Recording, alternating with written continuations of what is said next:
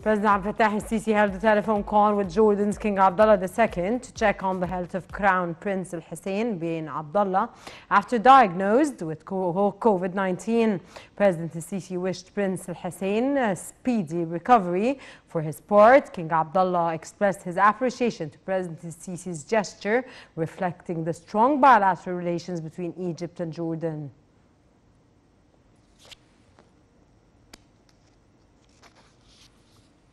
During her visit to Germany, Minister of Health Hala Zaid held a meeting on Thursday with members of Mercedes-Benz board in Stuttgart to discuss means of boosting cooperation in the health sector. During the meeting attended by Presidential Advisor for Health Affairs, Dr. Mohammed Awad Tajuddin, an agreement was reached to buy 2,510 ambulances and mobile medical clinics at a cost of £3 billion.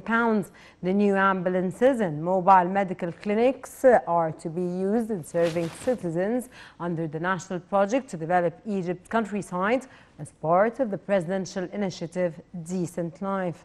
The minister stressed on the importance of the strategic partnership between Egypt and Mercedes-Benz. The new vehicles will use environment-friendly motors, making Egypt the second country after Germany to use this kind of ambulances.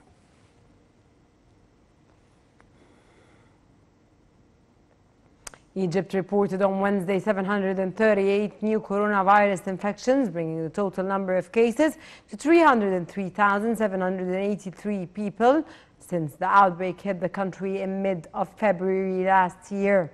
The Health Ministry also reported 31 new deaths, bringing the total number of fatalities to 17,294.